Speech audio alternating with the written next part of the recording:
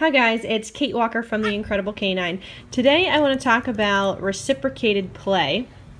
When two dogs are playing, what we look for is a reciprocation of the play style, if the dog is comfortable with what's happening or not. So here we have Rio, the little Boston Terrier, playing with Yahtzee, the Rottweiler. And they are playing in a very similar way. Rio chases Yahtzee, Yahtzee chases Rio. It's back and forth, and then both dogs play bow, which is an invitation into another space. And then there is a natural break in the play, which is great. It's not just like go, go, go, go, go 100% the whole time.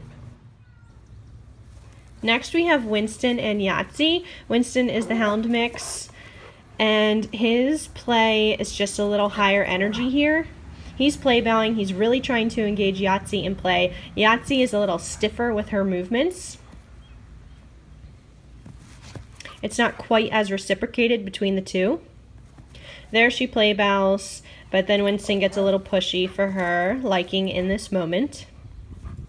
He really wants her to play. That's just a natural distraction in the play. He had an itch or something, which is okay. Yahtzee loosens up. Her movement there is a little bit more fluid.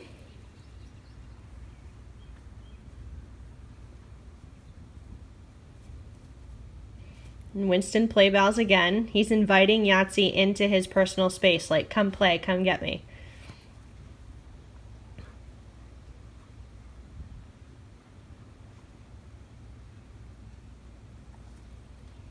But here they disengage, which is great. If Winston was too pushy for Yahtzee, then I would just step in and say, hey, that's enough, you know, and yield him away so that he would disengage.